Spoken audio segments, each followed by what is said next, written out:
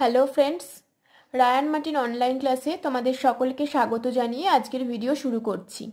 তোমাদের সঙ্গে রয়েছি আমি অর্পিতা সেন, রায়ান মার্টিনের ফিলোসফি এডিটর। লাস্ট ভিডিওতে তোমাদের পড়িয়েছিলাম বচন আকার সম্পর্কে, বচন ও বচনাকারের পার্থক্য এবং বিভিন্ন প্রকার বচনের প্রতিকায়িত রূপ বা আকারগুলো। আজকের ভিডিওতে আমরা পড়ব পদের ব্যাপ্যতা এবং বাক্য থেকে বচনে পরিণত করার কিছু নিয়মাবলী রয়েছে, সেই নিয়মাবলীগুলো সম্পর্কে। তো প্রথমেই আমরা শুরু করব তোমাদের বচনের যে একদম সপ্তম অংশ রয়েছে পদের ব্যাপ্যতা, ডিস্ট্রিবিউশন অফ টার্মস, এইটা নিয়ে। আচ্ছা, প্রথমে পড়বো আমরা পদের ব্যাপ্যতা কাকে বলে।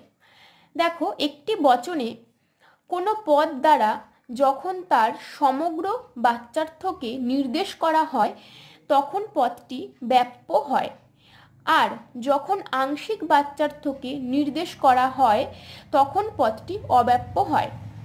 পদের এই ধর্মকেই পদের ব্যাপ্যতা বলে। আচ্ছা, এই সংজ্ঞাটা বুঝতে গেলে আমাদের প্রথমে এই টার্মটা বুঝতে হবে, বাচ্যার্থ কাকে বলে, তবেই আমরা এটা বুঝতে পারবো যে কি বলা হয়েছে। দেখো, বাচ্যার্থ কাকে বলে।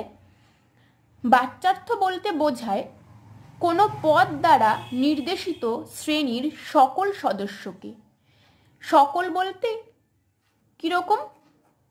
অতীত, বর্তমান এবং ভবিষ্যৎ, এই ত্রিকালের সমস্ত সদস্যকে বোঝাচ্ছে। যেমন ধরো ঘোড়া, ঘোড়া একটা পদ, আমি বলেছি কোনো পদ দ্বারা নির্দেশিত, ঘোড়া একটা পদ। তো ঘোড়া পদটা কোন শ্রেণীকে নির্দেশ করে? ঘোড়া শ্রেণীটাকে।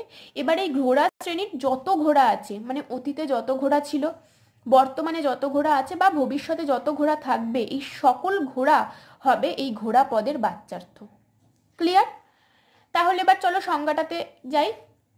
সংজ্ঞায় আমি কি বলেছিলাম? যে কোনো পদ দ্বারা যখন তার সমগ্র বাচ্যার্থ নির্দেশ করা হয়, অর্থাৎ কোনো পদ যখন তার সকল সদস্যকে নির্দেশ করে তখন পদটি ব্যাপ্য হয়, আর যখন আংশিক বাচ্যার্থ নির্দেশ করা হয়, অর্থাৎ যখন কোনো পদ তার আংশিক সদস্যকে নির্দেশ করে তখন পদটি অব্যাপ্য হয়।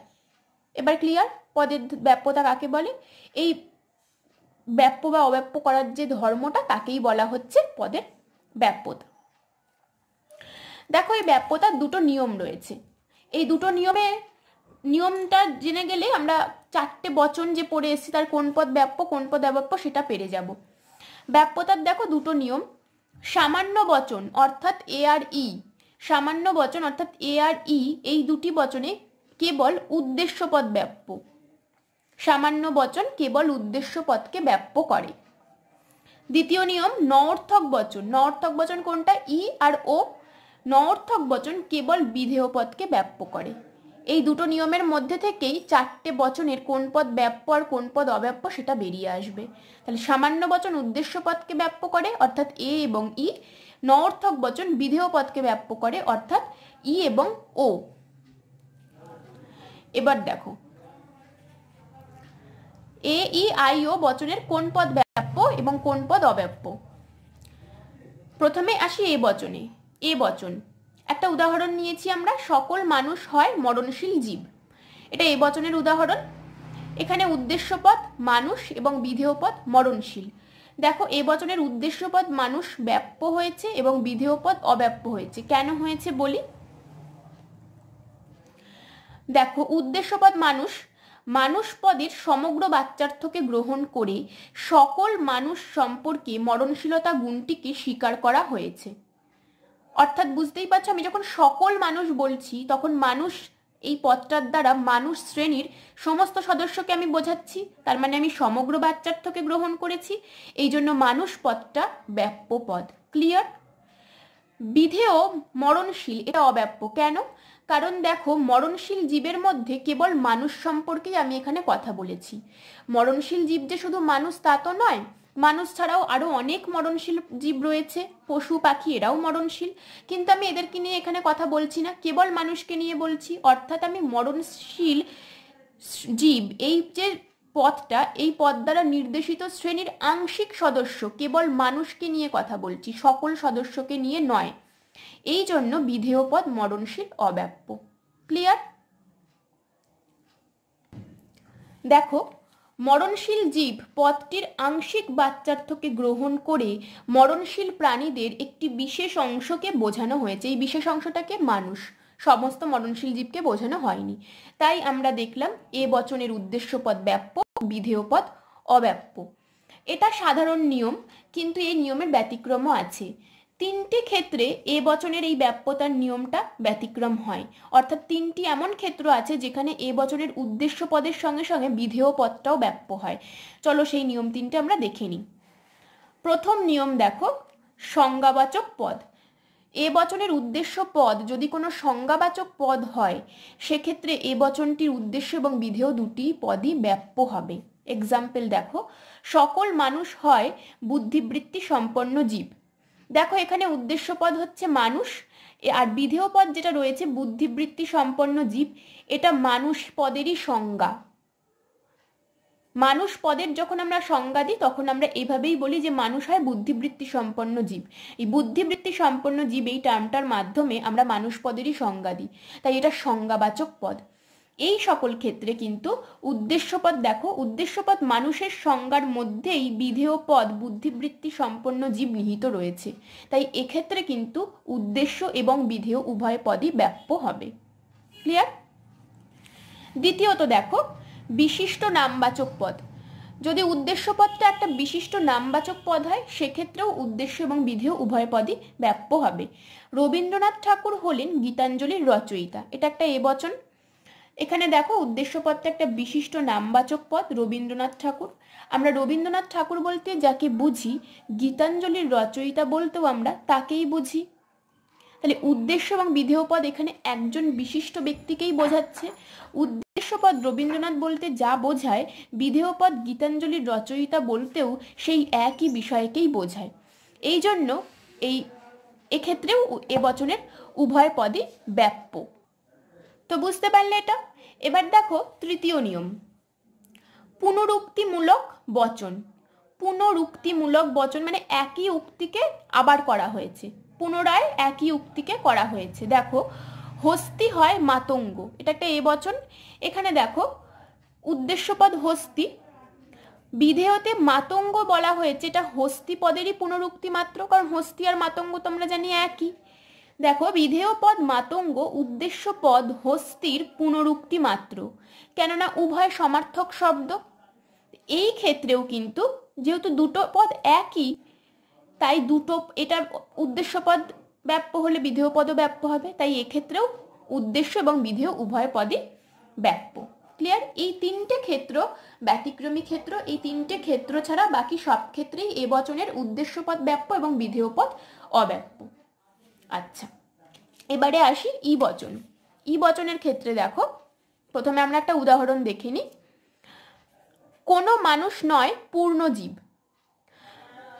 এখানে দেখো মানুষ পদটা উদ্দেশ্য পদ, এটা ব্যাপ্য হয়েছে, এবং বিধেয় পদ পূর্ণজীব, এটাও ব্যাপ্য হয়েছে। কেন হয়েছে দেখো, উদ্দেশ্য পদটা কেন ব্যাপ্য এটা খুব সোজা। উদ্দেশ্য পদ মানুষের সমগ্র বাচ্যার্থকে গ্রহণ করে আমরা সকল মানুষ সম্পর্কে পূর্ণতা গুণটিকে অস্বীকার করেছি, তাই জন্য উদ্দেশ্য পদ মানুষটা ব্যাপ্য, কারণ সমস্ত মানুষ সম্পর্কেই আমরা বলছি যে তারা পূর্ণজীব নয়, এই জন্য মানুষ পদটা ব্যাপ্য। বিধেয় পদটাও ব্যাপ্য, কেন বলতো? দেখো যখন পূর্ণতা গুণটাকে আমরা অস্বীকার করছি, তখন আমরা কোনো মানুষ সম্পর্কে পূর্ণতা গুণের আংশিকভাবে তো অস্বীকার করছি না, আমরা সমগ্র পূর্ণতা গুণটিকেই অস্বীকার করছি। যখন আমরা পূর্ণতা গুণটিকে অস্বীকার করছি, তখন তার সবটুকু অস্বীকার করা হয়েছে, অর্থাৎ বলা হয়েছে যত পূর্ণ জীব রয়েছে তাদের কেউই মানুষ নয়। সম্পূর্ণতা গুণটিকে আমি সর্বতভাবে অস্বীকার করেছি, এই জন্য পূর্ণ জীব এই বিধেয় পদটিও এখানে ব্যাপ্য হয়েছে। তাই এই ই বচনের ক্ষেত্রে উদ্দেশ্য এবং বিধেয় উভয় পদই ব্যাপ্য। ক্লিয়ার? আচ্ছা, এবারে আসি আই বচনে। আই বচনে দেখো, কোনো কোনো মানুষ হয় জ্ঞানী। এখানে দেখো কোনো মানুষ, অর্থাৎ কিছু সংখ্যক মানুষের সম্বন্ধে বলেছি, তাই উদ্দেশ্য পদ মানুষ অব্যাপ্য, আর জ্ঞানী বিধেয় পদও অব্যাপ্য। কেন দেখো, কারণ এটা দেখে নি, মানুষ পদের আংশিক বাচ্যার্থকে গ্রহণ করে কিছু সংখ্যক মানুষ সম্পর্কে জ্ঞানী গুণটিকে স্বীকার করা হয়েছে, এটা একটু আগেই বললাম। কিছু সংখ্যক মানুষ সম্পর্কে আমরা জ্ঞানী গুণটাকে স্বীকার করে নিয়েছি, তাই মানুষ পদটা, যেহেতু অল্প সংখ্যক মানুষের কথা বলেছি তাই মানুষ পদটা অব্যাপ্য। জ্ঞানী পদটাও অব্যাপ্য কেন? কারণ জ্ঞানী পদের আংশিক বাচ্যার্থকে গ্রহণ করে কিছু জ্ঞানী মানুষকে বোঝানো হয়েছে। আমরা কিন্তু সকল জ্ঞানী মানুষ সম্পর্কে বলছি না, কিছু জ্ঞানী মানুষ সম্পর্কে বলছি, তাই জ্ঞানী পদটাও বিধেয় পদ জ্ঞানী অব্যাপ্য। তাই আই বচনের ক্ষেত্রে আমি কি দেখলাম? উদ্দেশ্য পদ অব্যাপ্য, বিধেয় পদ অব্যাপ্য। আই বচনের উভয় পদই অব্যাপ্য হলো। আচ্ছা, এবারে দেখো ও বচন। ও বচনের এক্সাম্পলটা প্রথমে দেখে নি। কোনো কোনো মানুষ নয় সৎ ব্যক্তি। প্রথমটা খুবই ক্লিয়ার, কিছু কিছু মানুষ সম্পর্কে সৎ ব্যক্তি গুণটাকে আমরা অস্বীকার করেছি, সততা গুণটিকে, তাই উদ্দেশ্য পদ মানুষটা হচ্ছে অব্যাপ্য পদ, কারণ কিছু কিছু মানুষ সম্পর্কে আমরা বলেছি, সমস্ত মানুষ সম্পর্কে নয়। পড়ে নি, মানুষ পদের আংশিক বাচ্যার্থকে গ্রহণ করে কিছু মানুষ সম্পর্কে সততা গুণটিকে অস্বীকার করা হয়েছে। দেখো বিধেয় পদ সৎ ব্যক্তি, এটা কিন্তু ব্যাপ্য, এটা কিন্তু ও বচনের ক্ষেত্রে ব্যাপ্য। কেন ব্যাপ্য? কারণ সততা গুণটিকে যখন অস্বীকার করা হয়েছে তখন কোনো মানুষ সম্পর্কে সততা গুণের সবটুকুকেই অস্বীকার করা হয়েছে, আংশিক নয়। এই জন্য সৎ ব্যক্তি এই পদটা কিন্তু ব্যাপ্য, কারণ সততা গুণটাকে আমি সম্পূর্ণরূপে অস্বীকার করেছি। ক্লিয়ার? এই জন্য তাহলে ও বচনের ক্ষেত্রে কি দেখা গেল? উদ্দেশ্য পদ অব্যাপ্য, বিধেয় পদ ব্যাপ্য। ক্লিয়ার? আচ্ছা, এই ছিল তাহলে এ ই আই ও বচনের পদের ব্যাপ্যতা, কোন পদ ব্যাপ্য এবং কোন পদ অব্যাপ্য। এই বিষয়টা তোমার আরেকটা ভাবেও বোঝা যায়। ইউলার, ইনি একজন সুইস যুক্তিবিজ্ঞানী, ইনি বৃত্তের মাধ্যমে এই পদের ব্যাপ্যতাটা খুব সুন্দর করে বুঝিয়েছেন। আমরা সেটা এবার দেখে নেব। ব্যাপ্যতা প্রসঙ্গে ইউলার বৃত্ত। দেখো কি বলছে। অষ্টাদশ শতকে সুইজারল্যান্ডের যুক্তিবিজ্ঞানী ইউলার নিরপেক্ষ বচনের পদের ব্যাপ্যতা ও অব্যাপ্যতার বিষয়টি দুটি বৃত্ত অঙ্কনের মধ্য দিয়ে উপস্থাপন করেন। তার নামানুসারে বৃত্তগুলি ইউলার বৃত্ত নামে পরিচিত। দুটো বৃত্ত একে উনি বুঝিয়ে দেন যে কোন বচনের ক্ষেত্রে কোন পদ ব্যাপ্য এবং কোন পদ অব্যাপ্য।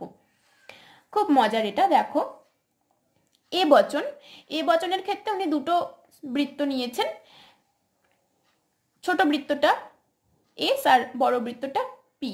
দেখো আমি যদি একটা এ বচন নিয়ে নিই, সকল এস হয় পি, এটা তো একটা এ বচন, তো সকল এস হয় পি, এখানে এস অর্থাৎ উদ্দেশ্য পদ এটা, আর পি বিধেয় পদ এই বাইরের বড় বৃত্তটা। এটার ক্ষেত্রে দেখো কি বলেছে, সকল এস হয় অর্থাৎ সমস্ত উদ্দেশ্য পদ হয় কিছু পি এর সমান, অর্থাৎ কিছু বিধেয় পদের সমান। কারণ পিটা এটা তো পুরো বিধেয় পদের সার্কেল, এই পুরো বিধেয় পদের যে সার্কেলটা রয়েছে তার কিছুটা অংশে দেখো পুরো উদ্দেশ্য পদটা রয়েছে। বুঝতে পারছো? বিধেয় পদের এই সমগ্র যে সার্কেলটা রয়েছে তার কিছুটা অংশের মধ্যে উদ্দেশ্য পদের সার্কেলটা রয়েছে, এবং উদ্দেশ্য পদের সার্কেলটা কিন্তু সম্পূর্ণভাবে রয়েছে। তাই সমস্ত উদ্দেশ্য সম্পর্কে কিছু পি কে আমরা স্বীকার করছি। সকল এস হয় কিছু পি এর সমান, কিছু পি এর সমান। এজন্য উদ্দেশ্য সাবজেক্ট সেটা হচ্ছে ব্যাপ্য, আর কিছু পি তাই পি অব্যাপ্য, পি বিধেয় সেটা হচ্ছে অব্যাপ্য। তাহলে দেখো সার্কেলের মধ্যে দিয়েও এ বচনের কোনটা ব্যাপ্য কোনটা অব্যাপ্য সেটা বোঝা গেল। এবারে দেখো ই বচনের সার্কেল। ই বচনের ক্ষেত্রে দুটো সার্কেল নেওয়া হয়েছে, একটা সাবজেক্টের সার্কেল, একটা প্রেডিকেটের সার্কেল।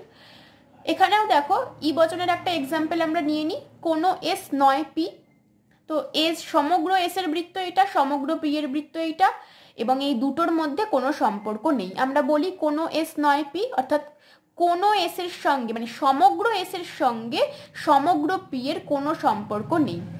এই বৃত্তটা থেকে আমি বুঝতে পারছি ই বচনের যে সমগ্র এস অর্থাৎ উদ্দেশ্য পদ ব্যাপ্য হবে, আবার সমগ্র পি তাই বিধেয় পদও ব্যাপ্য হবে। ই বচনের উদ্দেশ্য এবং বিধেয় উভয় পদই ব্যাপ্য, এটা এই সার্কেলটা থেকেও সুন্দরভাবে বোঝা যাচ্ছে। এই চিত্রটি বোঝায় সমগ্র এস এর সঙ্গে সমগ্র পি এর কোনো সম্পর্ক নেই। ক্লিয়ার? আচ্ছা, এবারে দেখব আই বচনের বৃত্তটা।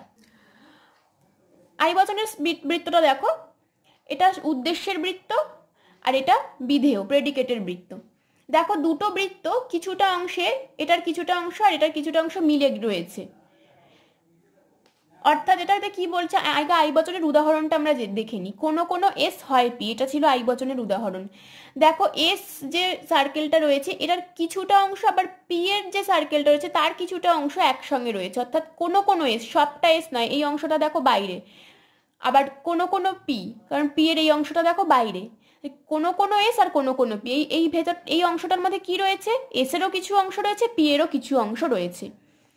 কিছু এস এর সঙ্গে কিছু পি এর সম্বন্ধ রয়েছে। বুঝতে পারছো বৃত্তটা থেকে আমি কি বুঝতে পারছি? আই বচনের বৃত্ত থেকে সমগ্র এস নয়, সমগ্র পি নয়, এস এর কিছু অংশ পি এর কিছু অংশের মধ্যে রয়েছে, কিছু এস এর সঙ্গে কিছু পি এর সম্বন্ধ রয়েছে। যেহেতু কিছু এস কিছু পি, তাই জন্য এস উদ্দেশ্য এটাও অব্যাপ্য, পি বিধেয় এটাও অব্যাপ্য। কিছুর কথা বলেছি, সমগ্রের কথা নয়, তাই উভয় পদই অব্যাপ্য। ক্লিয়ার? আচ্ছা, এবারে দেখো ও বচন।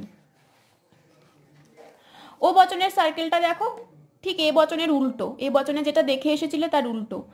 দেখো এটা সাবজেক্টের সার্কেল, আর এর কিছুটা অংশে রয়েছে বিধেয় প্রেডিকেটের সার্কেল।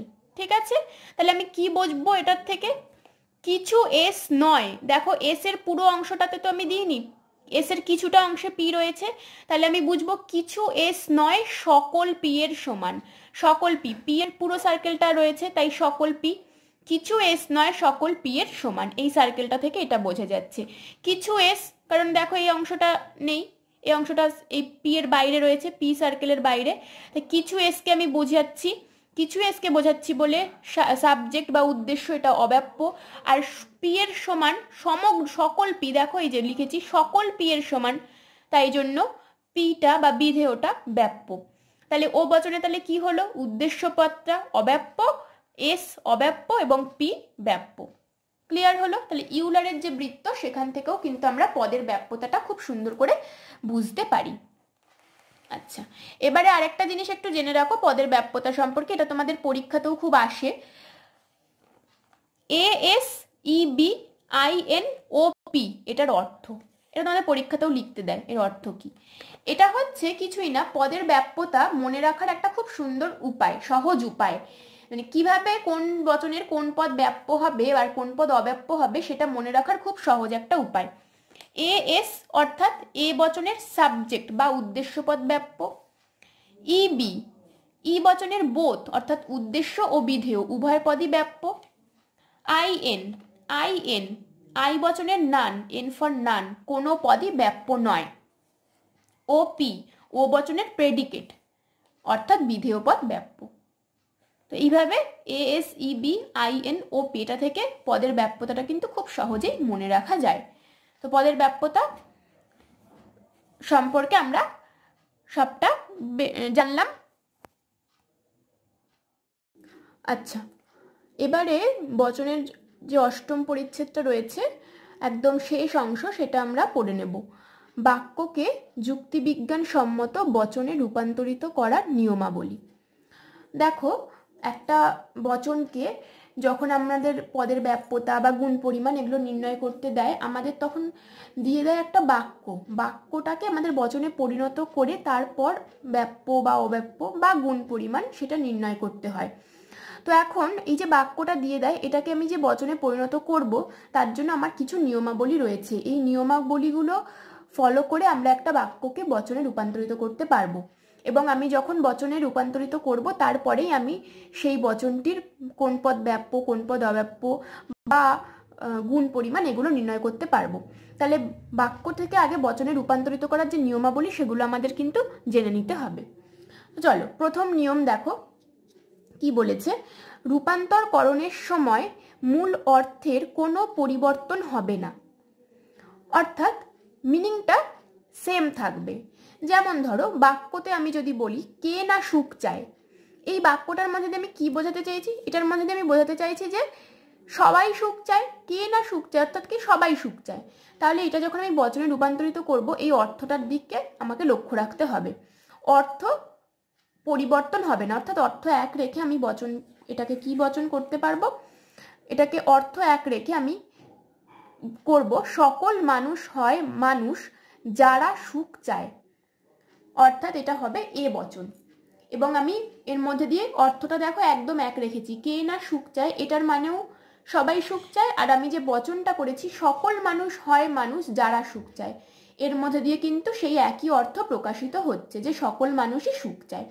এবং সকল মানুষ মানকটা দেখো সকল আছে, তাই জন্য এটা হচ্ছে সামান্য বচন এবং সংযোজকটা হয় আছে, অর্থাৎ এটা সদর্থক, তাই জন্য সামান্য সদর্থক বা এ বচন।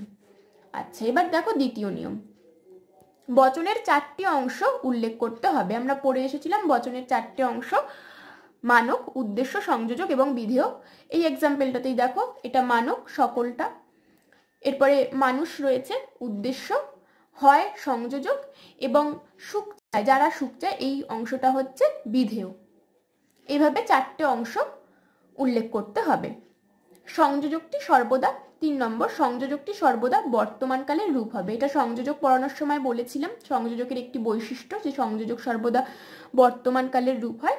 তো এই উদাহরণটার মধ্যে দেখো হয় সংযোজক ব্যবহার করেছি আমরা এবং এটা বর্তমানকালের রূপ, সংযোজক কখনো অতীত বা ভবিষ্যৎকালের হবে না। চতুর্থত দেখো, বাক্য নঅর্থক হলে নঅর্থক চিহ্ন সংযোজকের সঙ্গে যুক্ত হবে। যেমন ধরো আমি একটা বাক্য নিয়ে নিই, মানুষ সৎ নয়, এটা তো একটা নঅর্থক বাক্য। কি দেখে বুঝতে পারছি? এই নয় কথাটা দেখে বুঝতে পারছি যেটা নাবাচক বাক্য। তাই আমি যখন এটাকে বচনে রূপান্তরিত করব, এই নঅর্থক চিহ্নটা আমি কিভাবে ব্যবহার করব? সংযোজক হিসেবে ব্যবহার করব। অর্থাৎ নঅর্থক চিহ্নটা সংযোজকের সঙ্গে যুক্ত হবে। নঅর্থক চিহ্ন সংযোজকের সঙ্গে যুক্ত হওয়া মানে কি না, সংযোজকটা নঅর্থক সংযোজক হওয়া। দেখো এই জন্য সংযোজকটা নয় হয়ে গিয়েছে, বচনে পরিণত করার পর এটা কি হয়েছে? কোনো মানুষ নয় সৎ। এখানে সংযোজকটা দেখো নঅর্থক হয়ে গিয়েছে। ক্লিয়ার?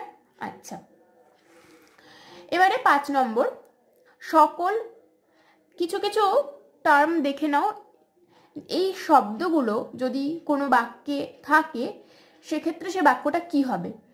সকল, সমস্ত, সব, প্রত্যেক, প্রত্যেকে, যে কোনো, যে কেউ, সর্বপ্রকার, যারা তারা, যখন তখন প্রভৃতি এই শব্দগুলি যদি কোনো সদর্থক বাক্যে থাকে তাহলে সেই বাক্যটা বচনে রূপান্তরিত করলে এ বচন হবে। এবং এই শব্দগুলি যদি কোনো নঅর্থক বাক্যে থাকে তাহলে সেই বাক্যটা বচনে রূপান্তরিত করলে ও বচন হবে। যেমন ধরো প্রত্যেকে, এই টার্মটা দিয়ে বলি,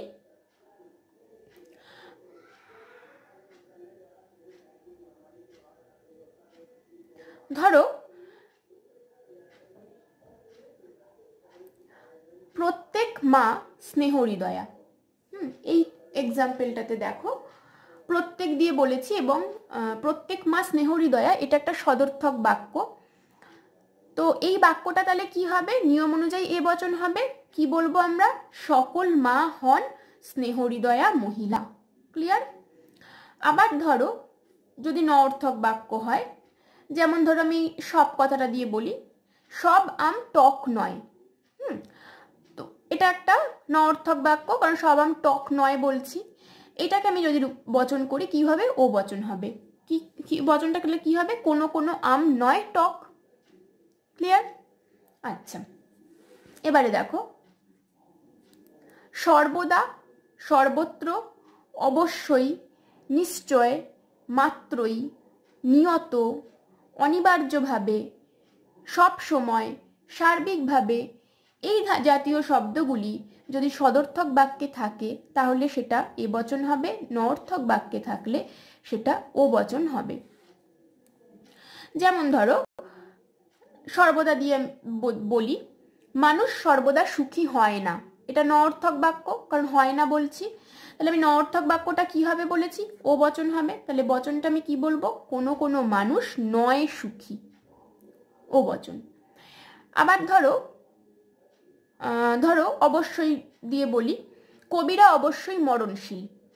এই যে বাক্যটা, এটা সদর্থক বাক্য, কবিরা অবশ্যই মরণশীল, এটা একটা সদর্থক বাক্য। এই বাক্যটাকে আমি যদি বচনে রূপান্তরিত করি তাহলে কি হবে? এ বচন হবে। বচনটা কি হবে? সকল কবি হয় মরণশীল জীব। এটা একটা এ বচন।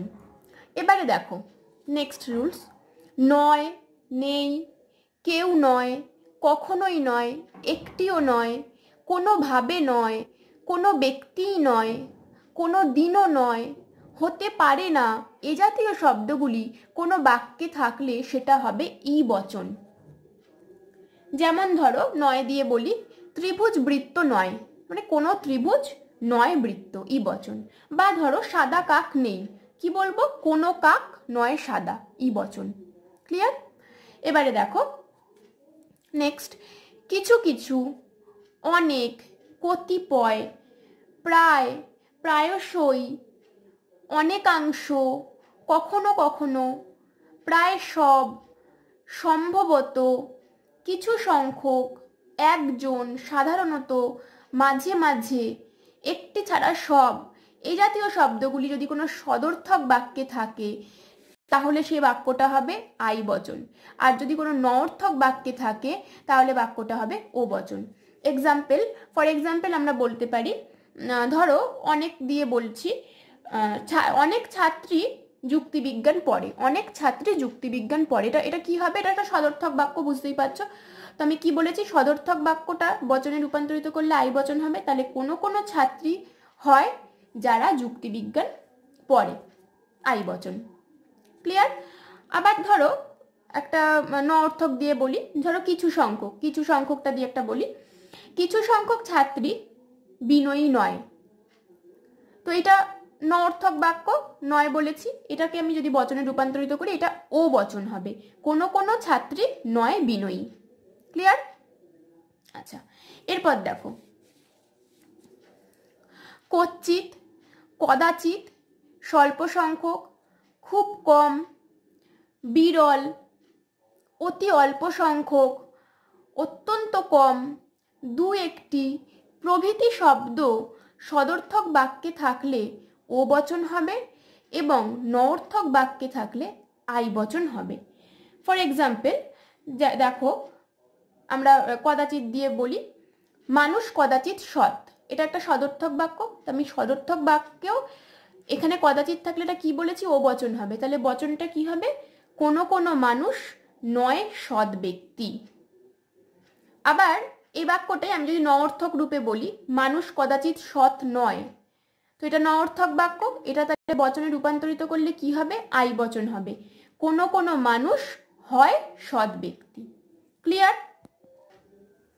আচ্ছা, এবার নেক্সট দেখো অধিকাংশ, অল্প সংখ্যক, বেশিরভাগ, কয়েকজন, মুষ্টিমেয়, একাধিক, প্রায় সমস্ত, কয়েকটি, কতকগুলি, বহু, এই জাতীয় শব্দগুলি যদি কোনো সদর্থক বাক্যে থাকে তাহলে বাক্যটি আই বচন হবে এবং নঅর্থক বাক্যে থাকলে বাক্যটি ও বচন হবে। যেমন ধরো ফর এক্সাম্পল বেশিরভাগ দিয়ে বলি বেশিরভাগ ছাত্র বুদ্ধিমান, এটা একটা সদর্থক বাক্য, তাহলে এটা বচনে রূপান্তরিত করলে কি হবে? আই বচন। কোনো কোনো ছাত্র হয় বুদ্ধিমান। ক্লিয়ার? এবার ধরো একটা নঅর্থক দিয়ে বলি কতকগুলি, কতকগুলি দিয়ে একটা বলছি কতকগুলি পেন দামি নয়, এটা একটা নঅর্থক বাক্য এবং এখানে কতকগুলি টার্মটা রয়েছে, তাহলে এই বাক্যটাকে বচনে রূপান্তরিত করলে কি হবে? ও বচন হবে। কোনো কোনো পেন নয় দামি। আচ্ছা, এবারে দেখো নেক্সট কেবলমাত্র, একমাত্র, শুধুমাত্র, কেবল, মাত্র, হ্যাঁ, এই শুধু, এই শব্দগুলি কোনো বাক্যের উদ্দেশ্যের পূর্বে থাকলে অর্থাৎ একদম বাক্যের শুরুতেই থাকলে বাক্যটি এ বচন হবে।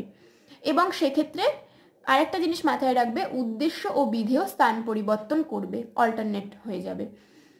যেমন ধরো একমাত্র সৎ ব্যক্তিরাই সুখী, একমাত্র সৎ ব্যক্তিরাই সুখী, এটা একমাত্রটা একদম শুরুতেই রয়েছে, তাহলে এইটা যখন আমি বচনে বলবো এ বচন বলবো এবং উদ্দেশ্য বিধেয় স্থান পরিবর্তন করে বলবো, তাহলে সকল সুখী ব্যক্তি হয় সৎ।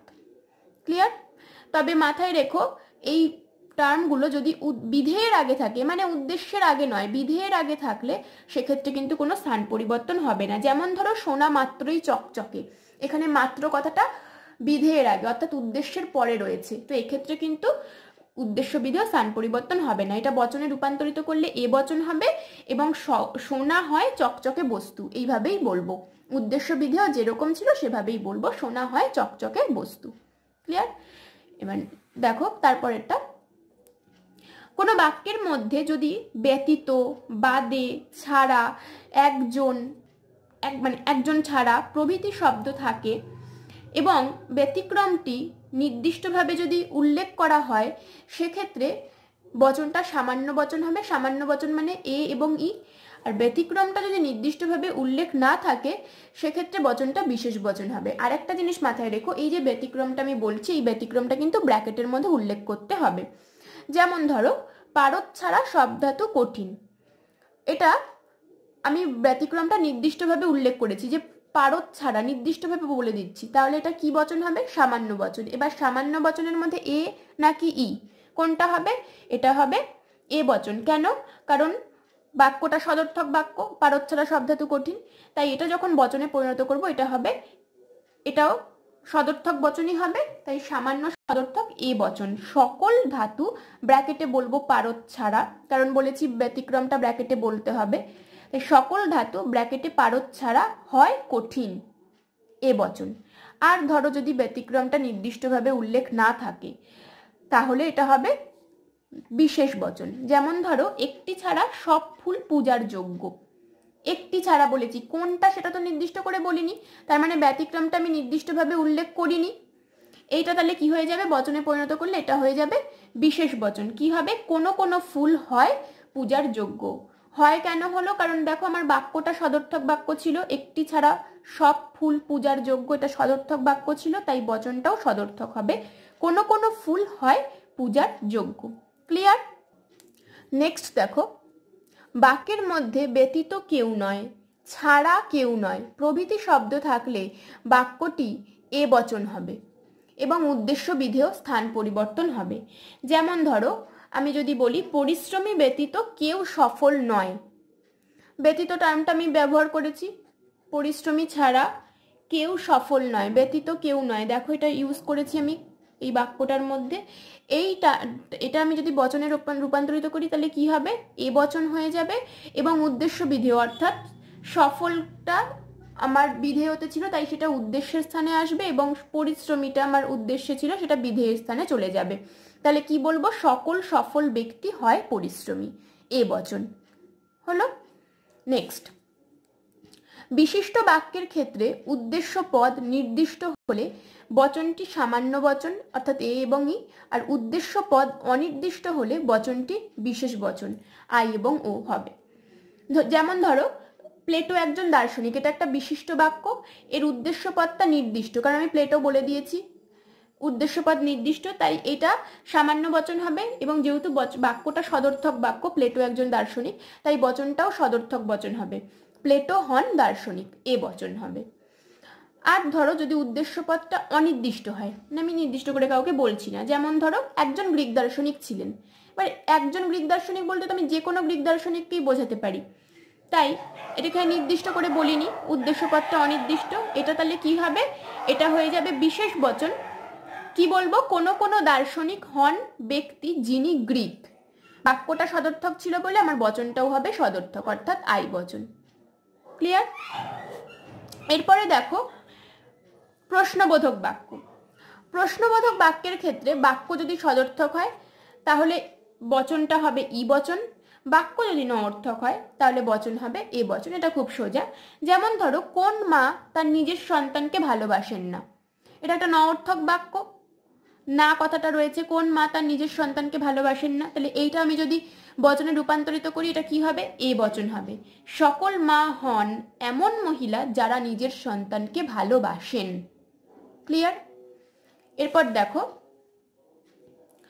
আকাঙ্ক্ষাবোধক, বিস্ময়বোধক, আদেশ সূচক, প্রার্থনা সূচক, এই সকল বাক্যের ক্ষেত্রে অর্থের দিকে লক্ষ্য রেখে বচনে রূপান্তরিত করতে হবে। অর্থটা মানে কি বলতে চেয়েছে এটা আমাদের বুঝে নিতে হবে। যেমন ধরো, আমি যদি বলি ঈশ্বর তোমার মঙ্গল করুক, এটার মধ্যে দিয়ে আমি আমার মনের একটা ইচ্ছা প্রকাশ করছি, তাহলে এটা যখন আমি বচনে রূপান্তরিত করব, আমি কি বলবো? ঈশ্বর তোমার মঙ্গল করুক, হয় আমার ইচ্ছা, হয় এটা সংযোজক ব্যবহার করেছি, হয় আমার ইচ্ছা, এবং বচনটা হবে এ বচন। বা ধরো আমি যদি বলি কাজটি করো, একটা আদেশ বোঝাচ্ছি আমি কথাটার মধ্যে দিয়ে। তাহলে এটা কি হবে বচনে রূপান্তরিত করলে? তোমার কাজটি করা হয় আমার আদেশ, এ বচন।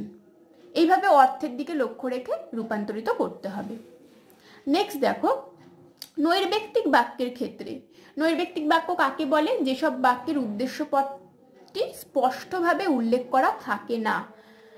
এই জাতীয় বাক্যগুলিকে যখন আমি বচনে রূপান্তর করব তখন অর্থ অনুযায়ী বচনটা হবে এবং একটা উদ্দেশ্য পদ আমাকে ব্যবহার করে নিতে হবে।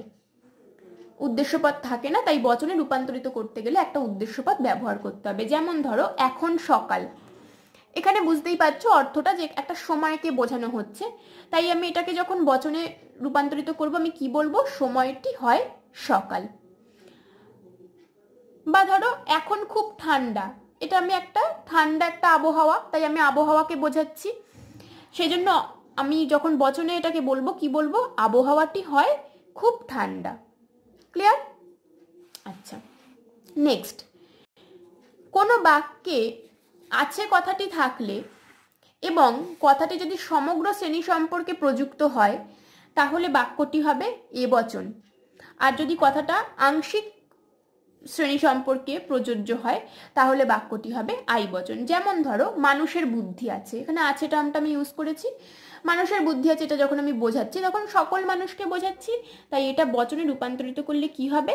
সকল মানুষ হয় বুদ্ধিবৃত্তি সম্পন্ন প্রাণী। ক্লিয়ার?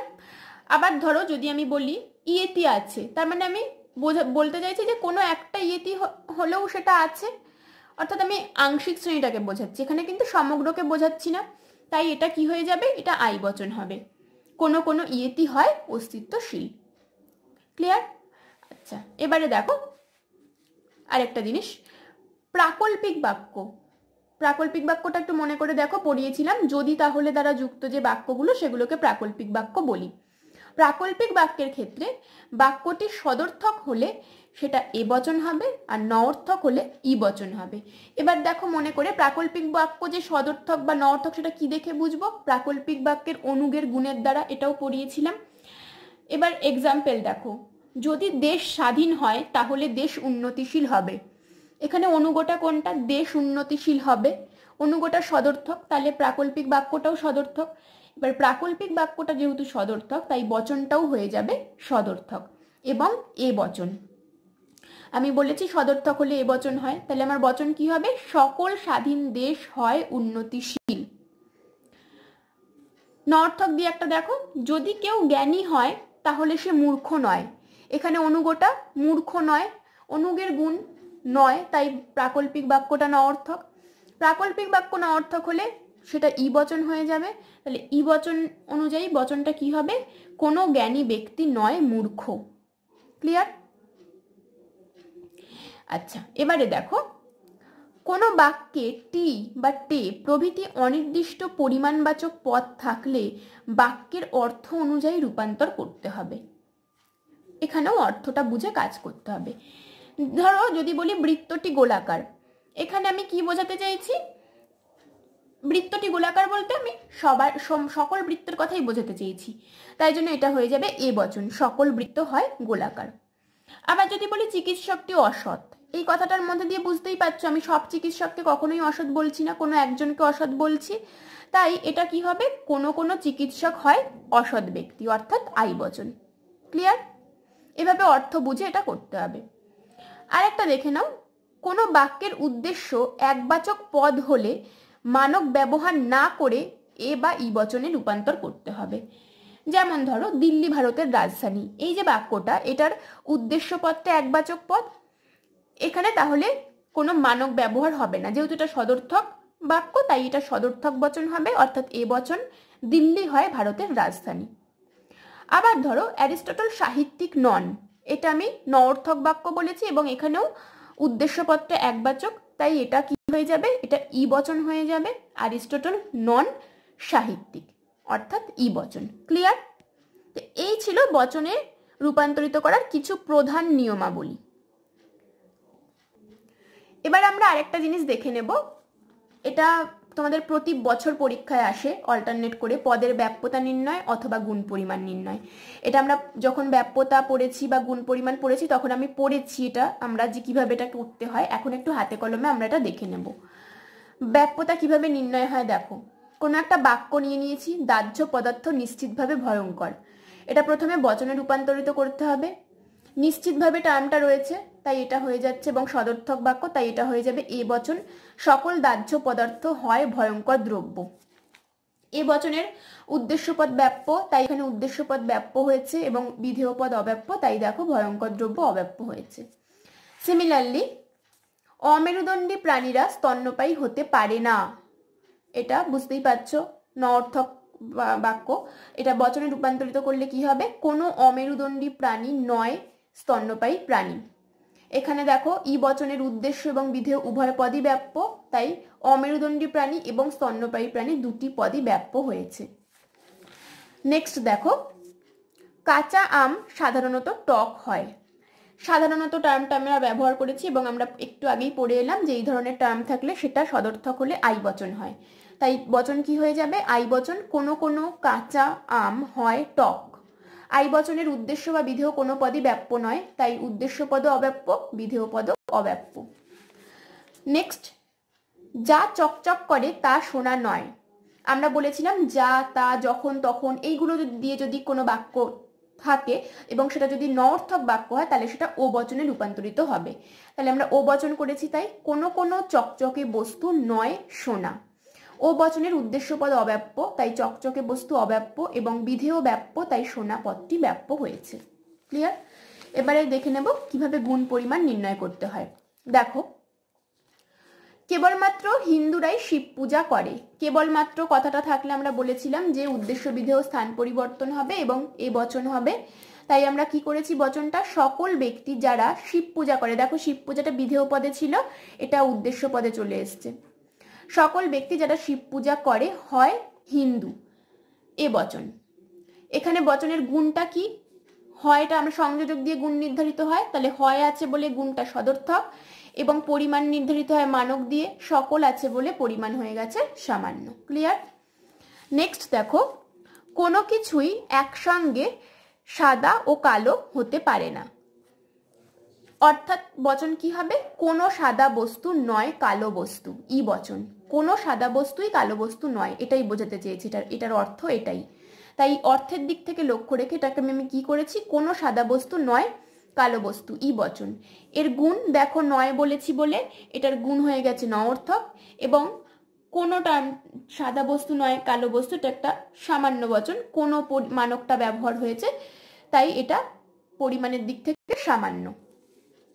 এরপর দেখো, সাদা বাঘ আছে। একটু আগে আমরা পড়ে এলাম যে আছে এই কথাটা যদি যে শ্রেণীটাকে বোঝাচ্ছে তার আংশিক সম্বন্ধে যদি বলা হয় তাহলে আই বচন হবে।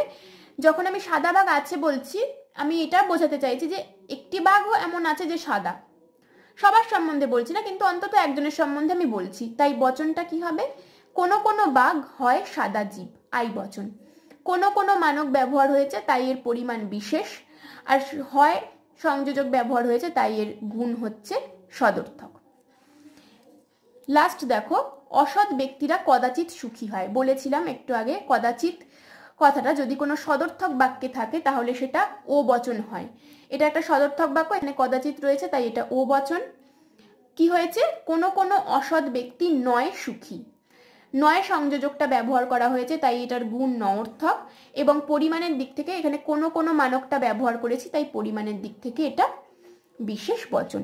তো এইভাবে আমাদের পদের ব্যাপ্যতা এবং গুণ পরিমাণ নির্ণয় করতে হয়। তো আশা করি তোমাদের সকলের কাছে বচন অধ্যায়টা ক্লিয়ার করতে পেরেছি। তো তোমরা ভালো করে পড়াশোনা করো এবং এগিয়ে যাও। অল দ্য বেস্ট সবাইকে।